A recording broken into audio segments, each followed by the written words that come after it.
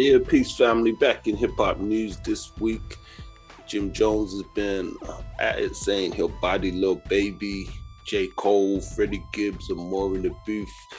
Jim Jones not exactly known for his lyrical capacity, but a standout member of Dipset. You know, he definitely had that quote unquote rider energy. Was definitely able to help spearhead that and to help moving his career forward. So Jim Jones says he went to his Instagram with somebody's list. Let's go back and say, okay, it seems to have started from a best rappers list argument that's got fans and artists worked up. So a guy, Brian B. Miller from MTV, revealed his top 10 picks of the best rappers in 2021. And, Jim Jones wasn't happy with it. He said, I didn't make this list, but tell B. the list is cute. I'm going to start chopping this list down one by one. Laugh out loud. Matters of fact, put me in the booth with any one of these artists and let's see who's left standing. That's how we could really settle shit like that. Westerns shoot up the booth. So, I don't know if that's Jim Jones trying to, as I said, stick with that rider image that he's been able to cultivate for himself somewhat, and say, yep, he up for any challenge. So you see the list: Lil Baby, J. Cole, Lil Wayne, Conway, Benny the Butcher, Drake, Freddie Gibbs, Nas, Jay-Z, and Jim Jones under. It says based on skill, performance, presence. So he actually, I guess, fortunate to be listed. So he under, So yeah, guys, he talking about Western shooting up the booth. Sound a bit petty, but in other news, it had been reported by Juvenile. He definitely shared some new light from his latest interview that the Jay-Z recorded remix to Ha was without permission from Cash Money Records. I don't know if people remember that. So, 400 Degrees, it definitely came with what? Juvenile's single High. You had a Hot Boys remix, then you had a Cash Money remix, and you had like a Jay-Z remix. So, I always wondered about it, especially at the time. And, during a recent interview, Juvenile spoke about how the song was a part of his success. And he was saying that Jace did the remix unbeknownst to them. So it says, Jace sent the remix to us. It was kind of unexpected. We didn't know he was going to do that anyway. He did it on his own. So the idea came back to put the Jay song on the remix, because Jay-Z was on the album originally. They're like, we're going to put Jay-Z on the album. Juvie says, I recorded Follow Me Now, not knowing that it was a Carlos Santana sample, and not knowing it was already big before he said anything on it, and it blew up. So quite an impressive tidbit of information. Makes sense. And probably if you listen to the record now, you see that Hove was definitely smart to jump on it. In other news, UK rapper NINES has been charged with 4 drug-related offences. So, popular UK rapper NINES has been charged with 4 drug-related offences. The artist's real name, Courtney Freckleton, it's been reported he was arrested on Thursday after searches were carried out at addresses in London and Hertfordshire.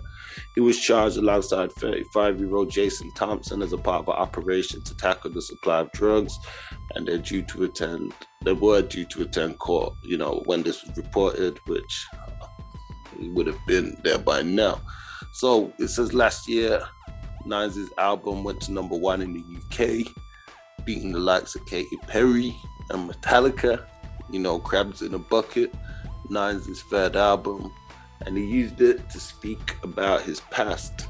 In 2019, the rapper was stabbed not far from where he grew up in northwest London.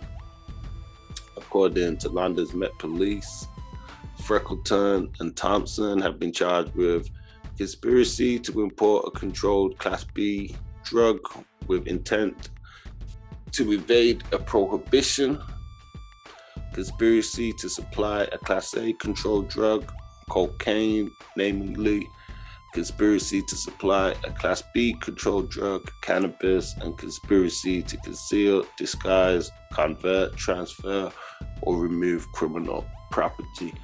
So one of the UK's biggest and most successful rappers, NINES. Let us know what you guys think. Yeah, legendary screen actor Clarence III also passed away. You know, it's only right we pay tribute to his accomplishments, to the culture, which definitely have inspired a lot of hip hop artists as well too. You know, especially myself, I remember him in Tales from the Hood, Blue Hill Avenue, you know, a lot of movies that we grew up watching and stuff, Sugar Hill, you know, with Wesley Snipes, and a lot more. So definitely rest in peace to Clarence Williams III, also known for playing Link on Mod Squad. You know, definitely a significant figure in Black Hollywood, and a Black Power icon in the 1960s and 70s. And speaking of tributes, lastly, a tribute has been recorded for Dijon Reed, you know, so, you know, shine the light. His vigil was successful, taking place in Birmingham, Kingston. So Dijon Reed was a 14-year-old who was slain and murdered. So I put together a tribute song for him, which you can hear on Back That Music Group, YouTube, also on our SoundCloud and stuff. So, you know, I definitely want to extend peace, condolences, and blessings to the family. And, you know, hip hop cares, hip hop helps. Back That Online, you know, we represent a whole hip hop union. So, peace to the family. Yeah, sticking with the UK, the dance troupe Diversity had a powerful Black Lives Matter performance on Britain's Got Talent in September 2020, which seen an inundation of complaints. You know, people calling in, complaining, very upset, and they say it showed the prevalence of racism in the UK. So they recently won a BAFTA TV award and have gone out to speak and said thank you for everybody who stood by us. They say in a dark time of nearly 30,000 complaints, a torrent of racially charged abuse, threats, all of it. It was a dark time, but that support made a difference. So you guys even seen dancers being threatened for trying to express themselves, and light-skinned dancers at that. So, you know, peace to diversity. I don't know too much about these guys, but they represented, and they say they're about representing the minority. And now they're thankful because they're representing the majority. So YouTuber and artist KSI from the UK's manager has spoke about his US ambitions and says he'll be releasing a new album soon. They say his last album, Dissimulation, was the biggest selling UK album of the year, approaching gold certification. And the UK rapper and YouTuber, they say he's set to drop a new track on June the 18th,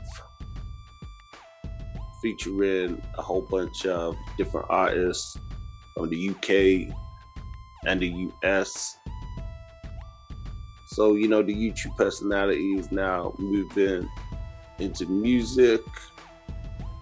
You know, you guys let us know what you think of his music and stuff. Snoop Dogg has been landed a new role as an executive with Def Jam.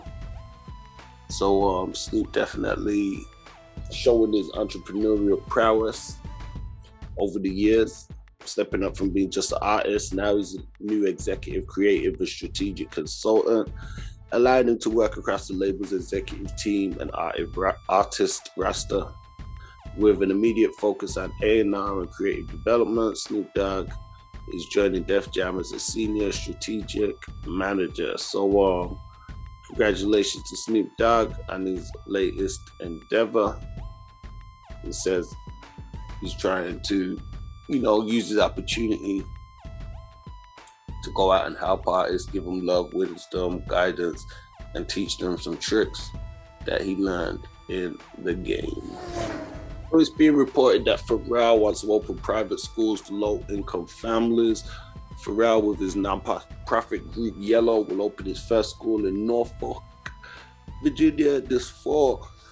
So Pharrell has been highly praised for his role as a producer, but his philanthropic work is just as well commendable. So he's working on developing some small private schools for students in low-income families. So if the system is fixed and unfair, then it needs to be broken. Pharrell said in a news release, "We don't want lockstep learning where so many kids fall behind. We want bespoke learning designed for each child, where the things that make a child different are the same things that will make a child rise up and take flight." So, great to see Pharrell extending his work over into education and into teaching kids and stuff like that. Definitely a commendable work. So yeah, peace to the family. We'll be back next week with some more hip-hop news updates. Don't forget to like, share, subscribe, and share our content as much as you can. It really helps us with YouTube, especially as they be playing around with us getting this information out to the people. So let us know your thoughts in the comments. Don't forget to like, share, sub once again. Peace.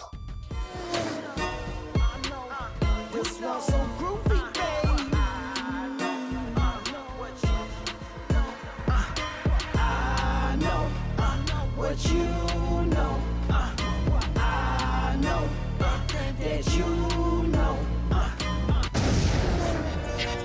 Peace, family. Don't forget to like, share, and subscribe, and check us out on AboutThatOnline.com. Don't forget to check us out on Facebook for exclusive playlists and social media for all different types of segments and content.